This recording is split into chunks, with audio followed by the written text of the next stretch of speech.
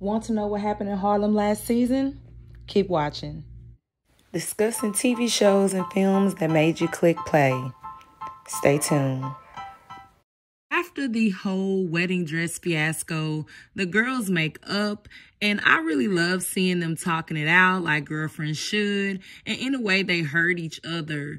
And I think that's where a lot of friendships fail, because even if you talk it out, sometimes people can be so self-centered that they can't hear the other person's feelings, and they did a good job of listening to one another in this scene. Totally not a top moment, but yeah, this play Get Out, nah.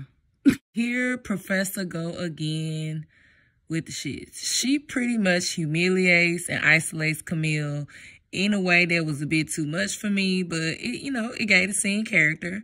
I think this is where I see tough love coming in, because I think she does low-key like Camille, but doesn't want her to think, Ivy League is easy, and her cute smile and looks is not enough to get to the next level. And I think that she's kind of judging or prejudging her because of that, because other than, obviously her being a little nervous when she speaks to the professor, why is the professor already like guns a-blazing with her?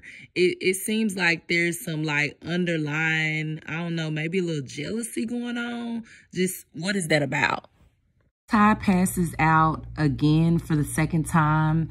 She was profiled both racially and sexually when she passed out originally, and she just can't seem to catch a break. She's so busy, and now we get to the real issue, a ruptured ovarian. And if you think this does not happen in the real world, it definitely does, and often when people of color are profiled. Well, welcome to adulthood, Angie.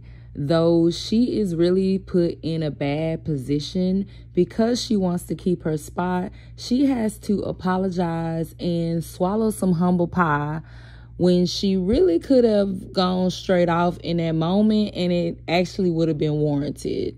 That's growth for Angela, especially being that if it were me, I definitely would have went off based on the racism that was going on in this play. We see a peek at Quinn's history and why her mom is often so hard on her. It's like her mom resents her for not listening to the advice she gave all those years ago. She views Quinn as a disappointment, as evident by how loving she was prior versus her disdain for her daughter right now. She's been giving diva the whole show, and until the apology, there hadn't been much change in her behavior, and we can kind of see a little karma at play because she needs to eat a little humble pie. All her mouth has now got her in trouble, and no one likes her song, and she's basically getting put out and cut from her label. And so this is just a little history and background, and you kind of see why this translates into her being a little more humble in the previous scene when she was dealing with the racism. I is married. Y'all didn't tell nobody. So, no, for real, who saw that coming? Because I sure did not. To find out this whole other life Ty had was crazy, but it kind of also makes sense.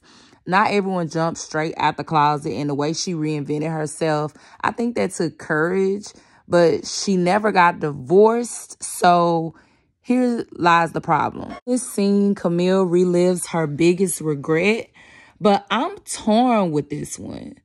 Should she regret it, or did she possibly need this? On one hand, I get it. I get why she wanted to make sure she didn't lose herself. But at the same time, I didn't get the picture that he was controlling or didn't want her to have what she wanted.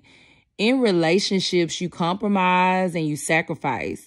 She already had the fairy tale, I think, and a good man going for her. Something that, is kind of hard to find, let's be real. And she could teach anywhere.